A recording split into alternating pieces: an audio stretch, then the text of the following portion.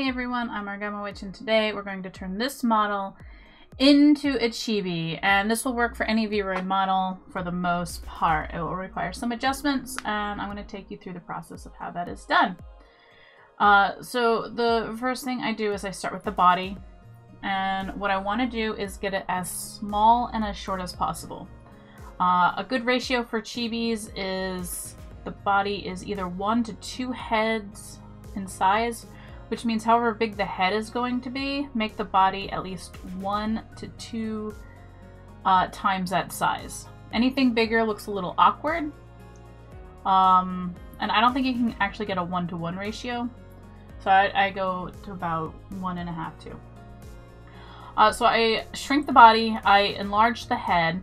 Mind you, this is going to look a little terrifying at first, but you know, it'll get there.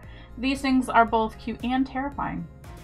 So we shrunk the arms, we shrunk the hands, and I shrunk the bust down. Even if you have a big bust, it's best to shrink it down as almost small as possible.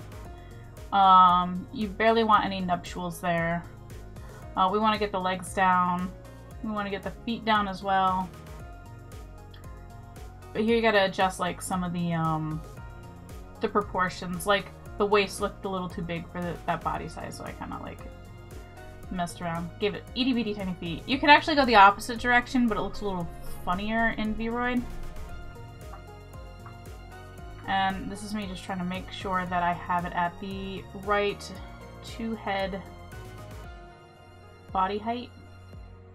Yeah, so it's like three head height altogether.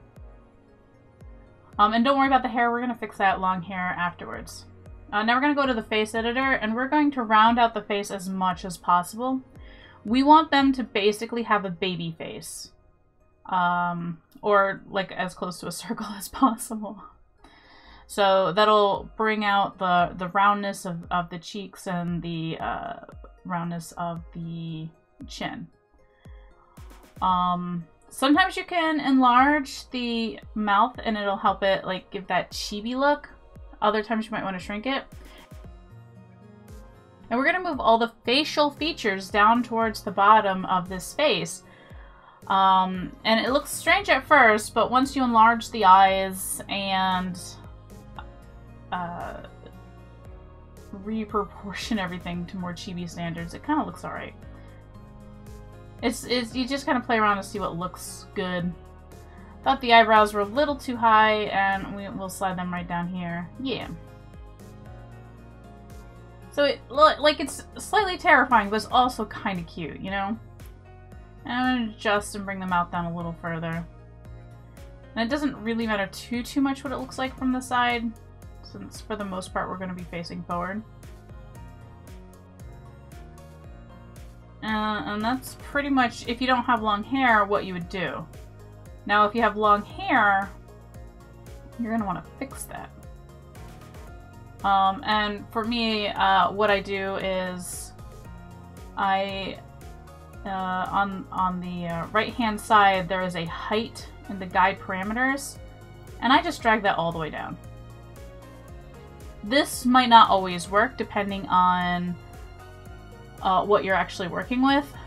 And if you have things like animal tails, those have to be adjusted or even remade completely.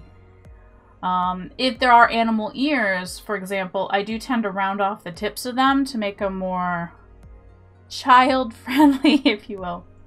Makes them more round and bubbly. But yeah, this is pretty much it. It was super quick and super easy to do. Looking good. Yeah. So if you found this helpful, I would appreciate, you know, those likes and subscribe if you want to see more from me. If you have any suggestions for future Vroid videos, let me know down in the comments below. And I will see you guys later. Bye!